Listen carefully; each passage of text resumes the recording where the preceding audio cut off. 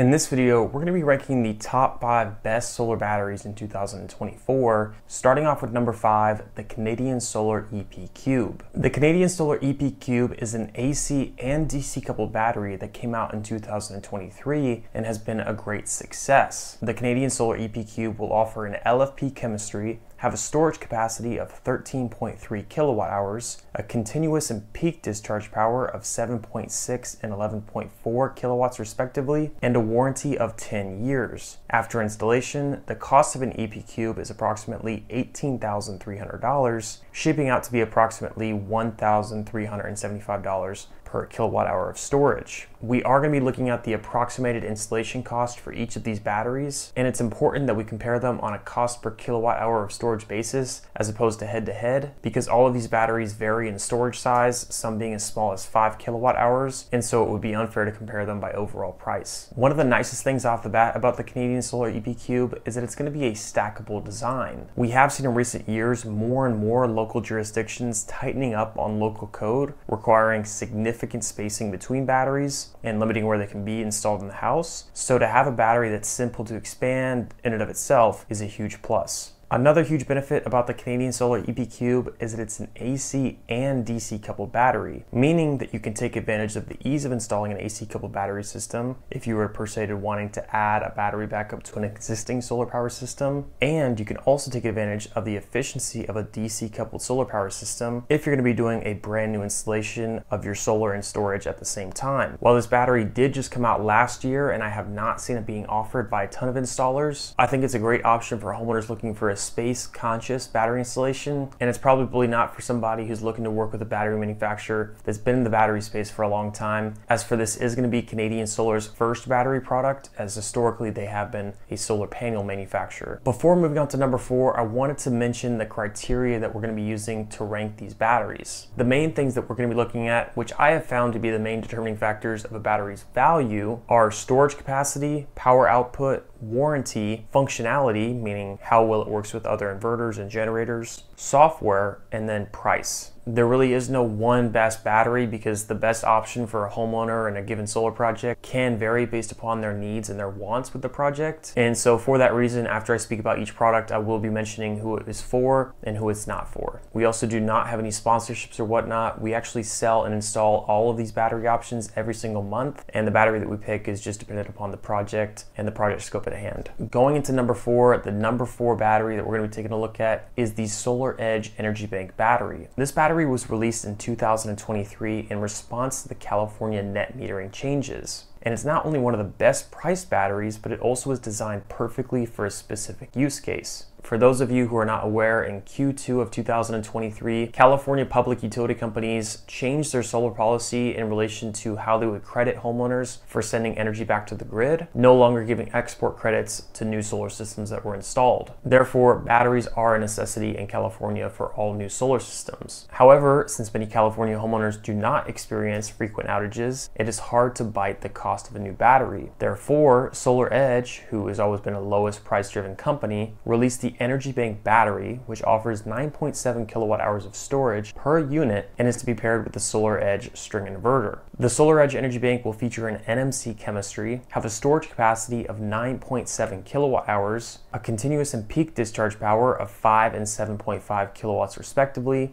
and a warranty of 10 years. After installation, the cost of a single EnergyBank is approximately $13,500, coming out to about $1,350 per kilowatt hour of storage. One thing to make clear about this battery is that it does not offer off-grid functionality, meaning that when the grid goes down, the battery is not able to provide storage power to the house. In efforts to keep the cost down on this battery, SolarEdge removed the cold start capabilities and hardware, so this battery is completely intended for homeowners just looking for the battery to power the house at nighttime. This battery is also only functionable with the SolarEdge inverter system. However, due to it being very well priced, I have seen this battery being sold all the time to homeowners in California and other areas without net metering. Moving on to number 3, we have the Tesla Powerwall 3. The Tesla Powerwall 3 has been one of the most awaited for product releases in the solar industry in recent time for many reasons. The revamped Powerwall 3 will feature an all-white sleek aesthetic, allowing for 13.5 kilowatt hours of storage per battery. Now, for the past couple of years, the Tesla Powerwall 2 was the #1 selling solar battery on the residential market due to it having a very high storage capacity, strong brand name, and being AC coupled, meaning it could be paired with most solar inverters and allow for retrofit installations. However, the downside with the Tesla Powerwall 2 was that it had a low power output, meaning that it could not power a significant amount of loads at a given time compared to other batteries. To address that issue, Tesla revamped the Powerwall 3 to have nearly double the power output than the previous model. And they did this all while switching over to an LFP chemistry, which is considered by many a safer chemistry. Another big benefit of the Powerwall 3 that homeowners are going to be able to take advantage of is bidirectional charging. Bidirectional charging has been one of the most talked about technologies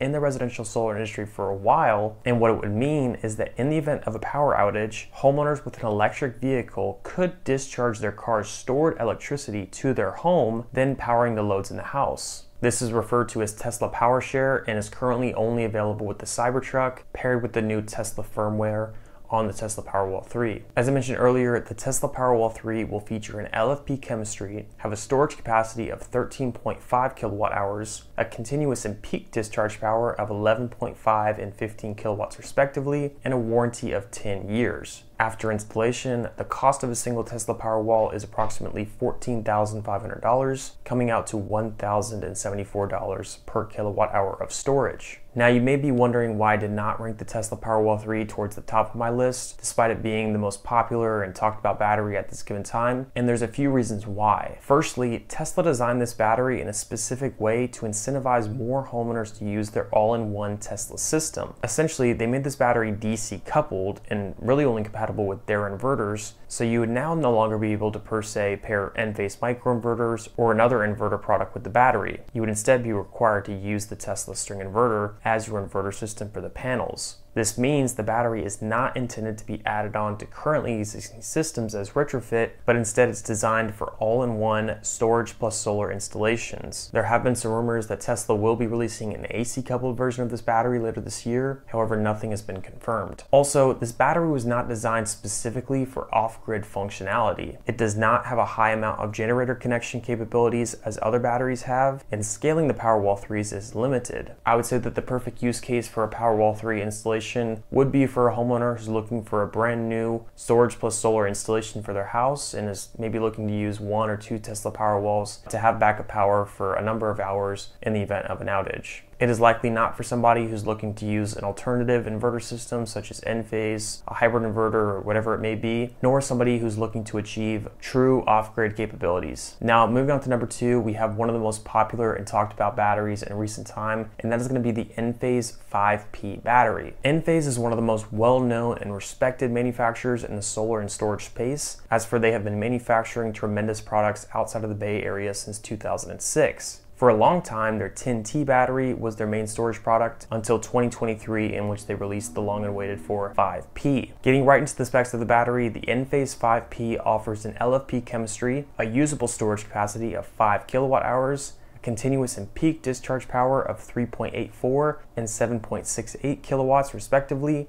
as well as a warranty of 15 years. After installation, the cost of a 5P is approximately $5,500, coming out to $1,100 per kilowatt hour in storage. The first thing that you may notice about this battery is that it's only 5 kilowatt hours in storage. However, don't be drawn away from that, for you can stack up to 6 or 8 batteries in a given installation. Enphase did also release this battery in response to the California net metering changes, and so the battery offers some pretty neat software functionalities such as self-consumption, time of use, and home backup, allowing homeowners to do things such as discharging the battery power back onto the grid to receive credit, powering up from the grid directly, and having the battery programmed to power on and off in correlation to the cost of power throughout the day. Another nice feature about this battery is that it integrates very well into the Enphase platform. As I mentioned earlier, Enphase has been a major player in solar manufacturing for the past couple of decades, and they are very well known for their microinverters, which are considered by many to be the top of the line inverter on the market. In the future, they are set to come out with bidirectional charging and products of that sort, and so to pair the Enphase batteries with the microinverters overall leads to a very clean installation, and it all comes together very nicely in the app where you're able to monitor your inverter's production and battery storage. With this battery, it can be difficult to judge it head to head against other batteries because it's only 5 kilowatt hours in storage.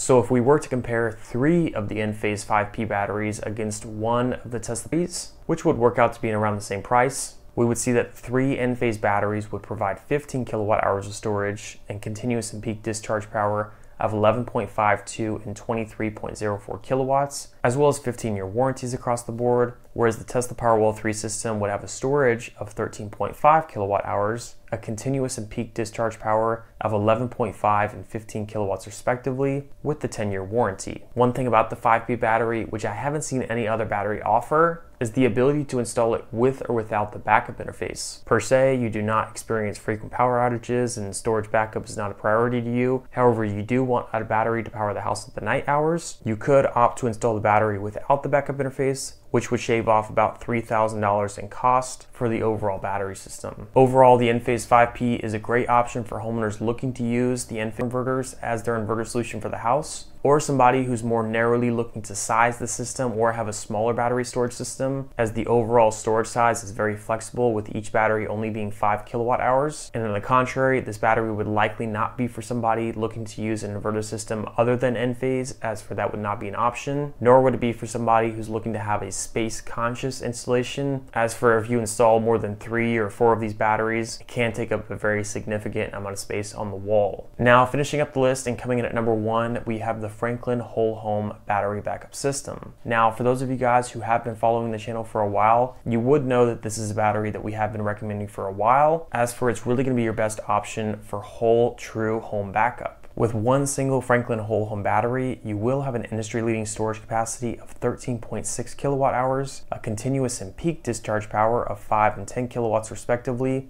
and a warranty of 12 years. After installation, the cost of a Franklin Whole Home is approximately $17,500, coming out to $1,287 per kilowatt hour of storage. One thing about this battery that really differentiates itself from the bunch is that Franklin Whole Home is a true backup storage company. Unlike the other brands on this list, they do not sell panels nor inverters, and so for that reason, they have made this battery so that it's compatible with just about every inverter product on the market, independent of brand or age. With that said, Franklin is likely the best option for homeowners who already have solar on their home and want to add a battery, since as you heard before, batteries such as the Powerwall 3, the SolarEdge EnergyBank, and the Enphase 5P, they were really designed to be installed in first-time solar plus storage installations and not designed to be added on to previously existing systems. Now, where the Franklin Whole Home really separates itself is within the hardware and software that it has to offer. Like Enphase, the Franklin Whole Home battery allows you to go inside of the app and pick the use mode that you would like to use the battery for, whether that be backup storage, meaning it's just fully charged in the event of an outage, time of use, where the battery smartly discharges to power your house throughout the later afternoon and night, depending upon the utility rates, or a mix where you can program a certain percentage of power to stay in the battery while the rest goes towards powering the house. With the Franklin battery, you also have 3 of what are called smart circuits, which allow you, all within the app on your smartphone, to turn on and off certain loads that you may or may not want draining your battery. So say for example, you're away from your house at work and you see that there's a power outage and you know that at home the AC is running and draining the battery. Knowing that your battery storage is limited, you can go into the smartphone application on your phone as long as you have internet connection and shut off that load, given that it's controlled by one of the smart circuits, in order to better conserve your battery power. Additionally, Franklin offers a generator module which